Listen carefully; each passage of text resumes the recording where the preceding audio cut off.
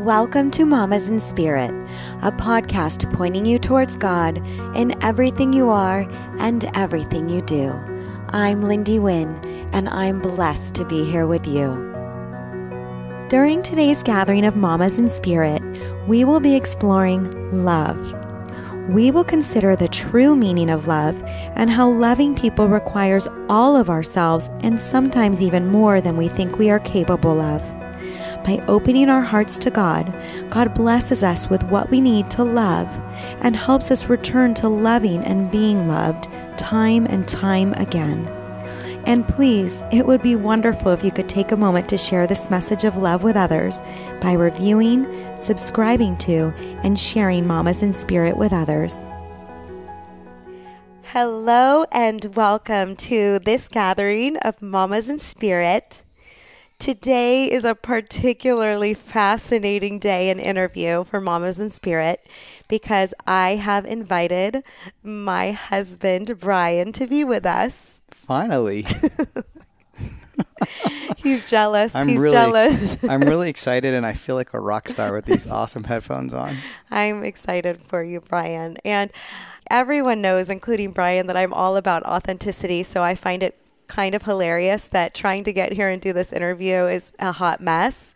And you can probably hear our children in the background, at least two of them. And it symbolizes love. It does. This beautiful mess. And when they come in and interrupt, that'll be part of the whole awesomeness of this recording. It will. We're just going to keep rolling. It will be. And I have chosen to release this podcast on Valentine's Day in order to hopefully help point us all towards a much fuller understanding of love and what love truly is. And I think that is incredibly symbolic on Valentine's Day because Valentine's Day, even though it originated from a saint that my understanding is was a martyr and sacrificed his life for his faith and for what he believed in, it's become this very surfacey, almost merely romantic-based holiday. Highly commercialized. Highly commercialized. That's a good way to put it, Brian. And so we hope during this podcast to get into, like the words I said before, this beautiful mess of love. And I took that little saying from a girlfriend who recently did a retreat talk, and I believe she named it A Beautiful Mess, and I love that. Brian, I hope I know you after we will be nearing 20 years of marriage in the next year and a half here. So hopefully I know you relatively well. I hope so too. Otherwise we don't know what we're in for the next handful of years. Before you get to tell everyone else about you, let us begin in prayer. Dearest Lord, you are love. You are everything. Your love abounds when we open our hearts and trust in you and trust your work through one another. And I want to thank you and praise you for placing Brian in my life when I was merely 20 years old and in great need of the beautiful, messy, stable, committed, lifelong love that Brian offers me, which is a tremendous reflection of your love and one of the greatest loves I've ever known in my lifetime. So I pray today, Lord, that we can share that love of one another and a very full picture of love, your love, Lord, with everyone listening so that we can all leave today more ready to love and to share your love with the world. In your name we pray. Amen. Amen. And I got to say, I think I've told you this recently, but I'm going to say it again. Since you mentioned something about me, I feel very blessed and honored on a daily basis and grateful that you chose me as your spouse. That's so nice. Thank you. Thank you, Brian. I love you, babe. I love you. Okay. So, Brian, why don't you tell everyone a little bit about you and then also tie that into a little bit of us, like how we came to be as mere children. Good thinking. Well, I'm currently 43 years old. I don't have as much hair as I used to have when I was younger, and you met me when I was closer to my prime, which would have been around age 21, and you were 20. And we met in college, and we got married about a year and change after that. Work-wise, I've worked in nonprofits and then went to for-profits. I worked in automotive marketing for a little bit, and I've been in real estate for the past 14 years or so. And I feel blessed the way everything's gone. I work with my dad and my uncle, so that's a blessing also. About us, we met when I was a junior, but we got together as a couple halfway through my senior year, which would have been your junior year. And I had not expected anybody to come into my life romantically. And I was getting ready to move to Texas, which I still did, which was, if I could go back, may change that a little bit, but that's another story. So that really changed my life in a huge way, because we ended up obviously getting married. It worked out. Everyone has messy pieces of their life. Oh, yeah, story. Yeah. It's always fun to talk to couples, because I found that we're not alone in having some stuff you could still poke each other on. And that we enjoy poking each other on many years later. Yeah. Your listeners already know about our children, right? Yes. Our 3 wonderful adopted children. Yes. What I want to add to that, because like I pointed to, Valentine's Day is often a day that's focused more on this very surfacey romantic love. And really, what am I going to get out of this day, or what is someone going to do for me than me truly giving of myself and sharing love with the world? And how beautiful that oftentimes we receive profound love in return for that. And I think that's really one of the things at the heart of our message today, is that when I met you, you were different than anyone I had ever dated. I had gone for the romantic love and very much like roller coaster rides. So you're saying I was boring? Gosh. And when I had a motorcycle when you met me, so I wasn't that boring. Oh my gosh. So when I met you, you were so different, and you were so good and centered and filled with character and faith. My greatest thing that I remember is wanting to spend time with you. I really enjoyed being around you, and I was intrigued by you and who you were at such a young age. And I think that's why we were able to make the commitment that we did at 23 and 24 years old when we got married, is because God blessed you with such a strong, centered sense of who you were at such a young age. And I have to be honest with you, I wasn't as centered as you when we met. And I remember thinking that you were too good for me, in a sense, that how could I be deserving of this young man and this love that was so stable and so good and so different, such an expression of God's love. And I remember my roommates at the time, who I loved so much, my junior year of college, really encouraging me to date you. I remember. Good for them. I remember. A debt of gratitude. Brian loves telling the story that he would invite all these different people to go to these outings, like whether it was like to ice skating or to movies or whatnot, and I would be the one that would always show. Yeah, and the funny thing is, this is funny, that sometimes, usually if I invited people, there'd be like some people that came. Occasionally, it would be just Lindy. And I found out later that some people already had an indication, or they actually thought we were dating, because sometimes you would just be coming. I'm like, all right. And then we'd go show up. Yeah, I would show up as your friend to things with other people. Yeah. But yet we were not dating yet. Well, you were a wonderful young woman, too. That's nice. You were very much, looking back at it now, if I were to characterize it, you were very much like a diamond in the rough. You were so eagerly seeking God, if I look back at it now, in a very raw and passionate way. And that alone was very attractive. And by the way, Lindy's very pretty, and guys liked her because you were very friendly. And so when she was friendly with me, I thought, oh, she's just being friendly. Your friends knew better. Yeah, my friends did know better. They tried to tell you. Yeah. But it was a good experience. I mean, I'm thankful for that. And I'm also thankful that we were able to come together as a couple at such a young age. I feel like that was a big blessing. And it really catapulted us into our life, especially with our kids, having energy to deal with stuff. Because our life. I think that's a blessing. Yes, and because our life has kind of been a hot, wonderful mess. Brian likes how I like to call things a hot mess. He's like, why is everything so hot?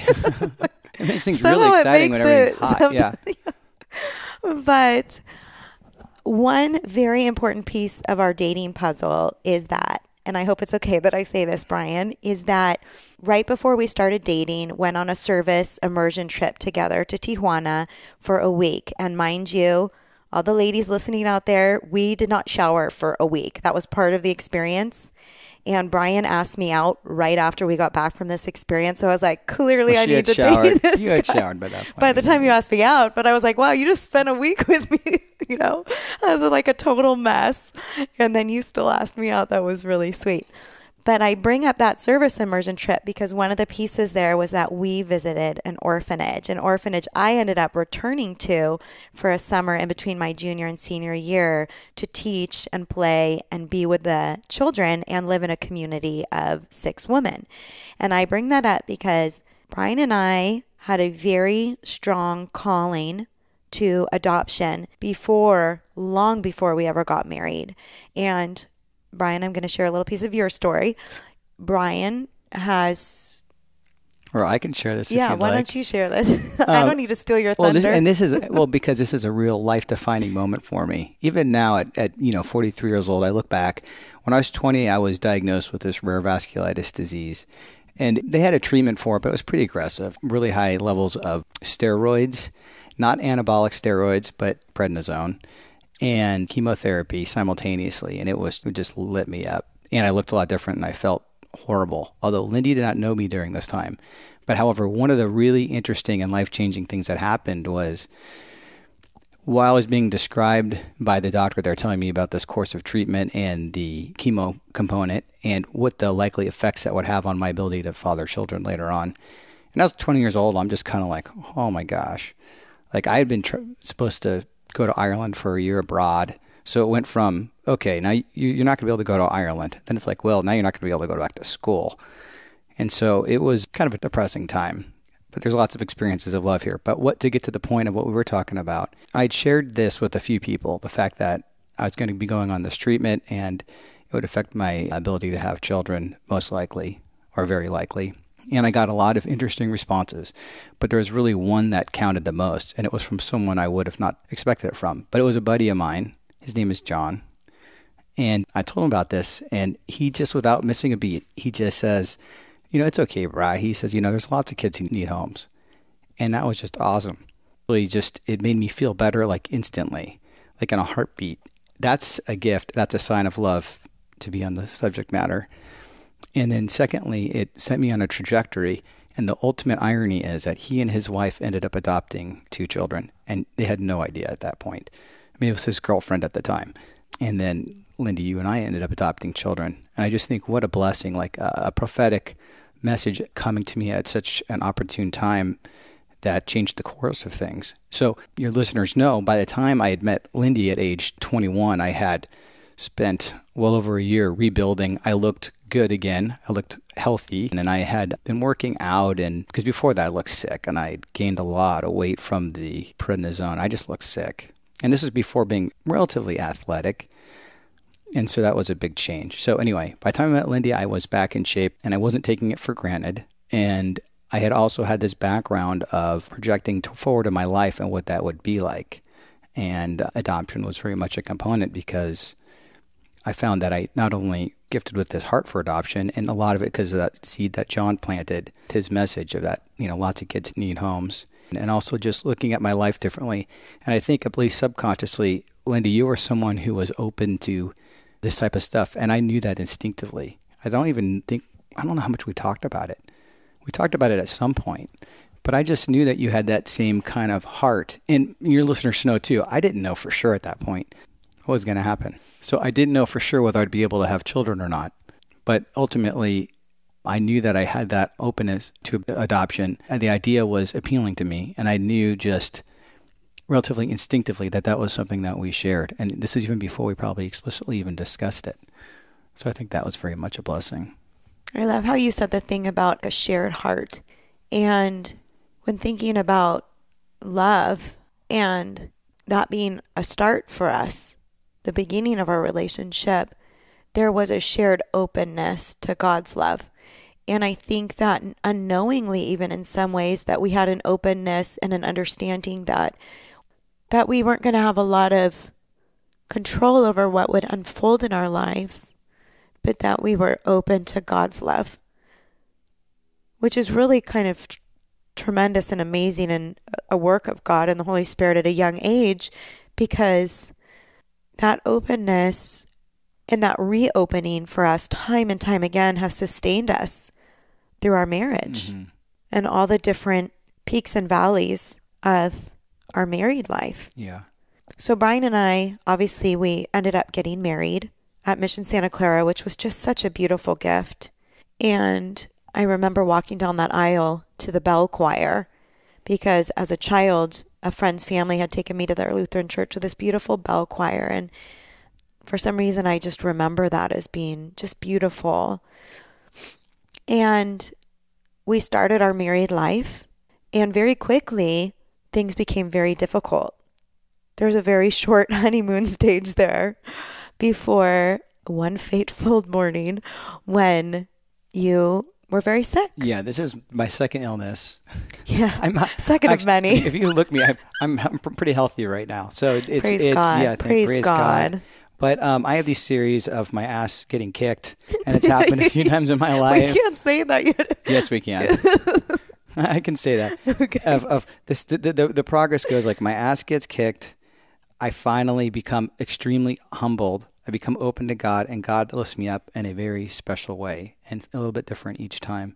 And us as a couple too. It's very hard. I got to say though, as part of love, is by myself. Meaning, before I was married. Versus being married, it was so difficult to drag you through my mud. I mean, it wasn't my choice, but it was so difficult to watch you suffer because of something that was happening to me. This was a different illness that has since been handled. It had to do with seizures and stuff. It was pretty exciting. Just seizures and stuff. Yeah, it was pretty exciting. I was working in the automotive field. I lost my license for 6 months. It was just a disaster.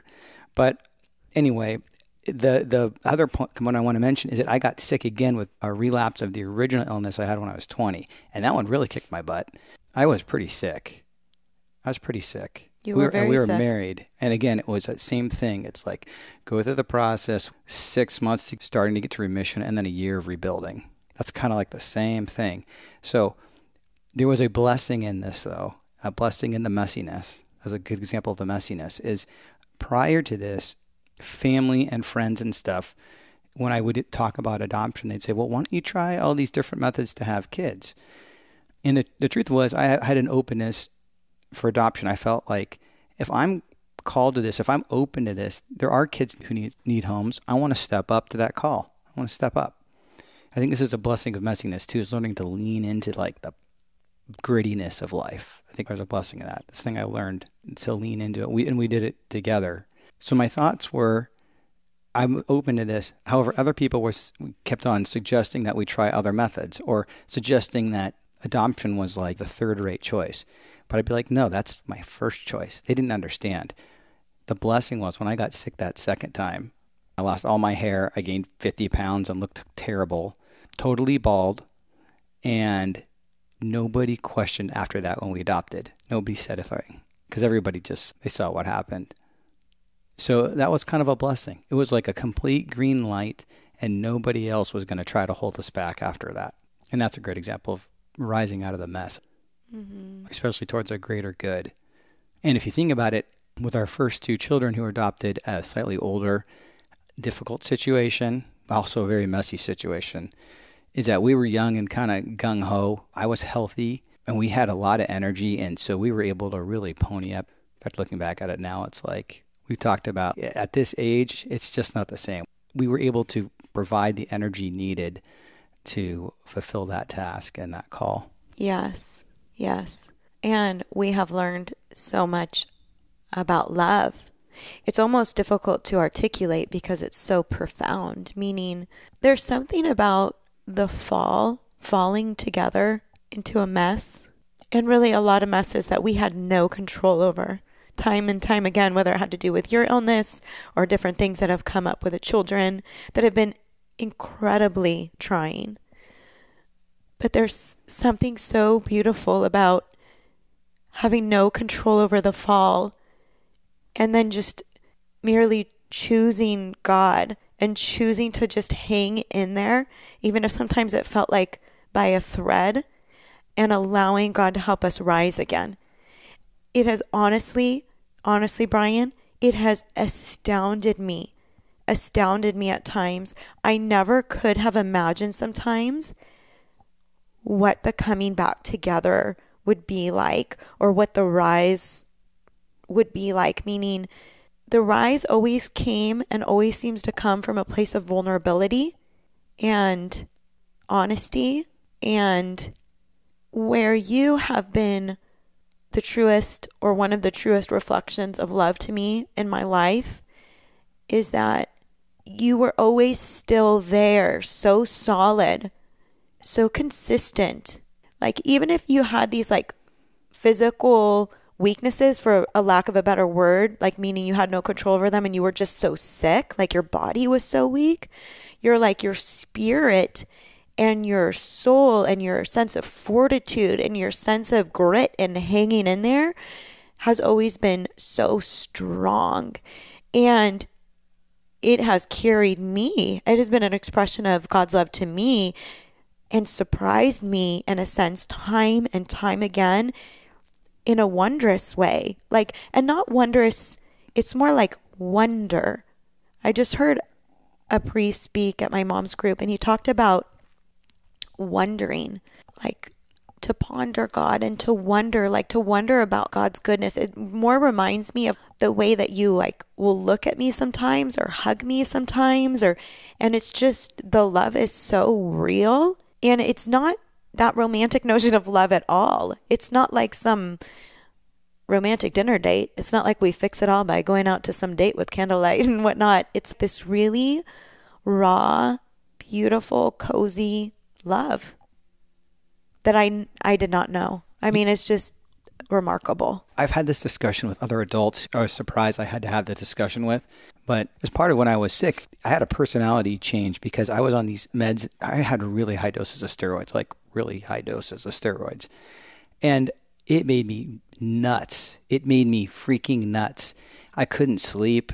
And I finally learned to try to kind of like harness that insane amount of energy. But then I'd crash too because I was on chemo. It was a horrible roller coaster ride. But the reason I mention that is that you displayed a lot of exceptional grace for enduring all that, because nobody signs up to something and then someone legitimately have like their brain chemistry in a major way altered. And by the way, just for me, I'm like, okay, this is, especially going through it for a second time, I knew what it was like.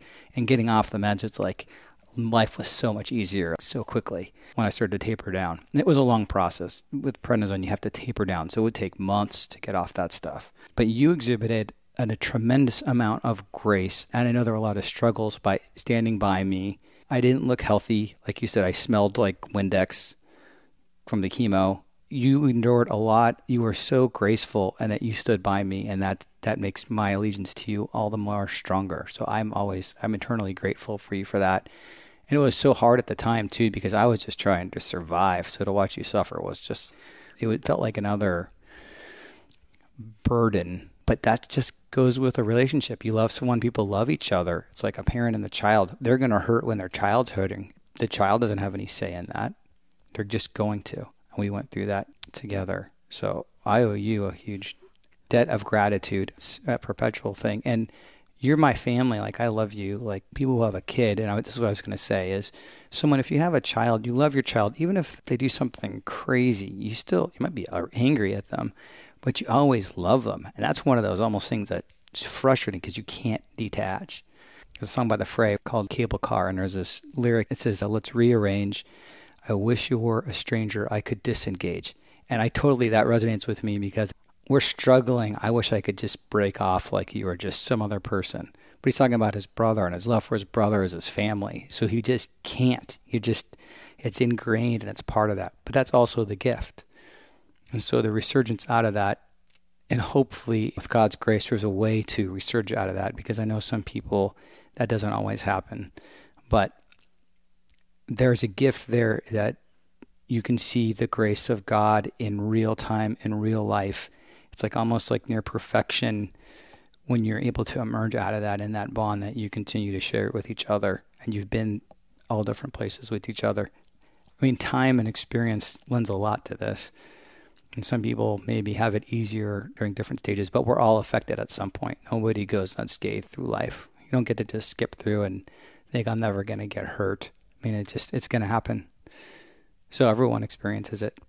So I hope, especially for younger listeners, to know just like the ability to hang on. That doesn't mean to stay in like an abusive relationship or anything like that. That's not what I'm suggesting. I'm just trying to say that the reality of love with someone who's worth loving if you're choosing to go into it. And once you've made that commitment, you're like there. Or family, like a kid, you're just not going to be able to just say, just disengage as a parent. Our instincts run completely contrary to that. We're connected, interwoven. The fabric is tied there. Yes, and I love how you're touching on how hard love can be. It can be incredibly hard, and it can test us beyond what we even thought were our human limits. Like, I remember a specific day, we got a phone call from Henry's school, and long story short, they were concerned that Henry had hallucinated in middle school. Yeah, I remember this. And I remember we went and got him, we brought him home, and we were trying to figure out how to proceed and how to move forward. And I remember that is probably the only time in all the years with the children and all the different positions we've been in and situations of advocating for them that I really felt like I had no idea what the heck to do at that point. Like, I had no idea. I was at such a loss, and I was totally like empty in the sense that I just didn't even know what to do. And I remember turning to you and being like, Brian, I have no idea what to do this time. Like, I really don't know. I've got nothing in me right now. Can you please take the reins on this one? And you totally did. You totally did. You called your sister right away. She pointed us to someone. Thank you, Maria. And then that person pointed us to a program at UCLA. Then we went to UCLA that turned into going to regional center and whatnot. But my point just is that love accompanies. And it's interesting how when one is weak, the other is strong. Yeah. You know, one of the things that you mentioned to me, I should give the background, is that Henry had said to me at more than one occasion, he's like, nobody helps me. And I'm like, are you kidding me? You got more resources. I've seen more things. We've put everything we possibly could into you. The school's doing it. We've made sure. We've gotten tutors. We did everything we could do. And I was frustrated. I'm like, gosh, we've done all this. And you had told me something that I still reflect back on and use and pull up out of the memory file because it's so applicable in so many different areas of life, including work. But you had said, we could never control the outcome. We could only control what we put in. And we put out everything that we possibly could. We can't control the outcome. But that was our way of loving. We've done everything we possibly could. It kind of reminds me, if you've ever done a sport or if you're doing something that requires a lot of energy. Like when I rowed crew, I remember I did these erg tests to see how fast you could row. And they were timed. There was equivalent distance on a computer. When I went hard enough, I remember getting off the erg once, standing up. My knees were locked out. I tried to walk and I just fell because my legs were so depleted. But it was that same thing. You just leave everything that you possibly can. You contribute everything you can. I gave it everything I possibly could. Just in love, you give everything you possibly can and more. And that's basically all you can contribute. We're unfortunately limited and we don't have control over everything. Especially with raising children, there's no way to guarantee what the outcome will be. But you gave me that insight, and I think that's a really important thing to be mindful of for your listeners. Because that applies in a lot of areas in life, in so many different relationships, whether it's in a family, with a sibling or a parent, or if you're parenting a child, or if you're a high schooler and you're trying to figure out something with a friend. And I want to be careful because there's healthy boundaries too, especially for like kids and friends. But still, the principle's there. It's like you can only do so much. There's a lot you can do, but that's the full extent you can go. And that's the love, is the giving. It's not that it's going to come back. It's not that it's going to have a relative output that you would hope for, but it's that you put it all out there. Yes, thank you. I appreciate how you verbalize putting it all out there. And one of the things that has really amazed me in my life is how the tiniest things can refill me that I don't expect, that come from me loving. Mm-hmm. I don't love for something in return. I love because I love and because I'm called to love. At the same time, when I am loved, it's deeply meaningful. And it amazes me, like, for example, with our oldest, how it's been like love boot camp.